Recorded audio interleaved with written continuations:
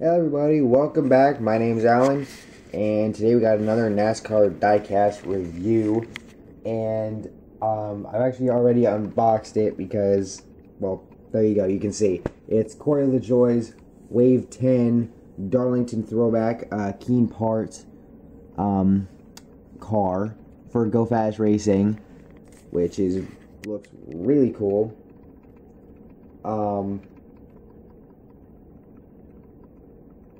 Yeah, we don't, you don't see Go Fast Racing very often in these lineups, but when it comes to the Darlington Throwbacks, we gotten 3 of them, and this is the 3rd one.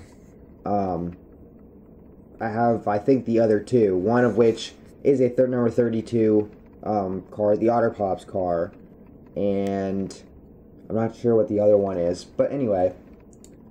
First of all, now the reason why it's already unboxed is because I was in the middle of filming this.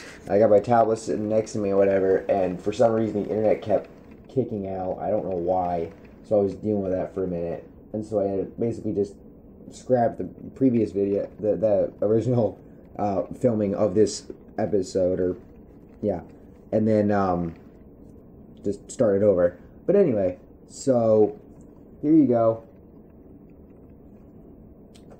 And we'll look at the hood first.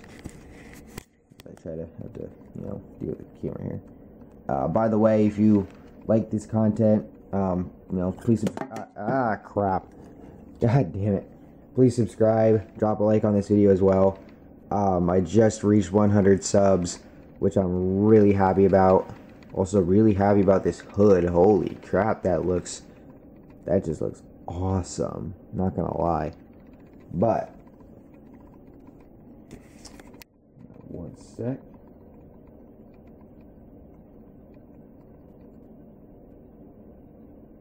Sorry.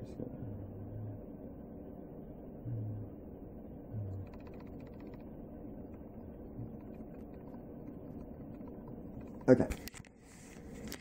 So here we go.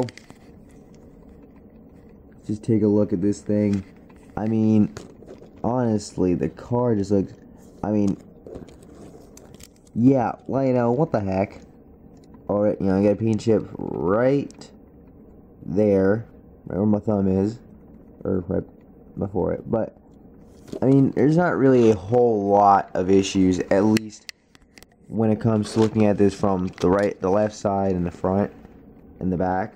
Well, we'll get to the back in a moment, but yeah, the front actually looks really good. I think I think that's actually pretty accurate. I don't think the forward grille is screwed up in any way. I almost thought it was, but it's not. Thank God we have no roof cave-ins or whatever. See, come on, Lionel. But yeah.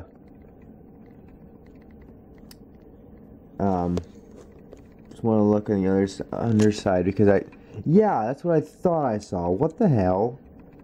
They got white paint on the bottom of the wheel. What? Lionel, are you serious right now? Are you kidding me? And also, can somebody explain to me what the hell that is? What the hell? I can't tell if that looks like something or whatever. Like, what the heck is that green thing? Is that supposed to be there? Because if it's supposed to be there, then that just messes up the whole look of the car itself, or really, at least on the back end. But with the white. But if that's not supposed to be there, then what the hell, Lionel? What are you doing? Seriously. But again, like I said, really cool car.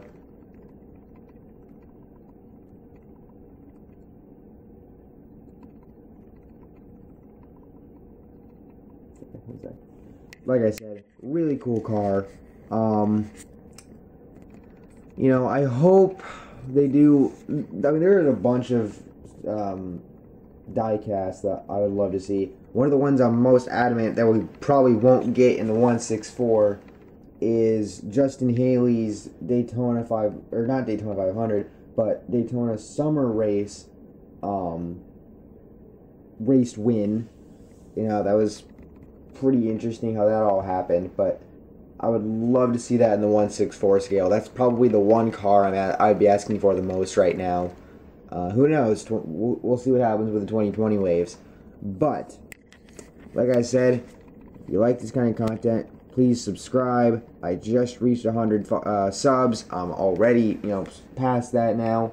And I'm hoping to continue to grow this channel as I continue to make more content, not just with this, but other content. And, yeah. So I'll see you all in the next one.